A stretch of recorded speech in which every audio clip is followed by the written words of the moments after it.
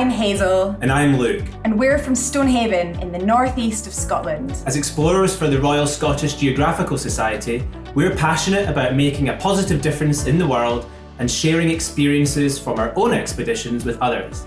And something that's really hit home for us is seeing the effects of the climate emergency with our own eyes.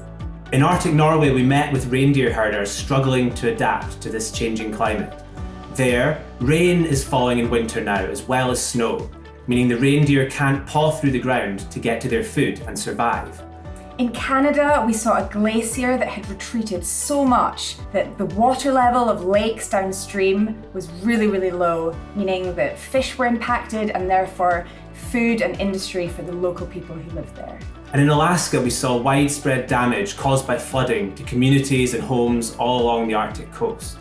And this is caused by rising sea levels due to melting ice sheets like the one in Greenland.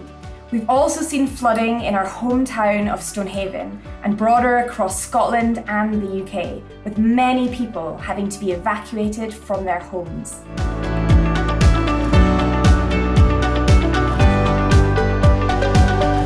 Carbon dioxide, or CO2, is what's known as a greenhouse gas. Now imagine this gas as a huge blanket that covers our Earth, trapping heat. It's a natural process that warms the planet, but human activities are increasing the amount of carbon dioxide.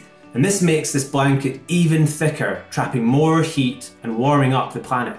This human activity is throwing the natural world out of balance. So up until about 150 years ago, humans didn't produce many greenhouse gases. But with innovations and industry requiring energy, we've used more and more fossil fuels, that's coal, oil, and natural gas, to meet this demand. And burning these fossil fuels releases carbon dioxide and other greenhouse gases into the atmosphere, warming up the planet. And just like we've seen on our expeditions, this is having a huge impact on humans and animals alike. So the good news is there are lots of solutions to the climate emergency.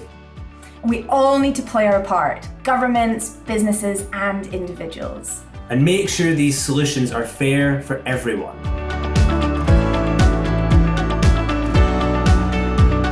Well, a good place to start is to measure your own environmental footprint and then learn what actions you can take. And as well as personal actions, you can encourage others and use your voice to create real change. You have the power to make a difference and shape the world for the better.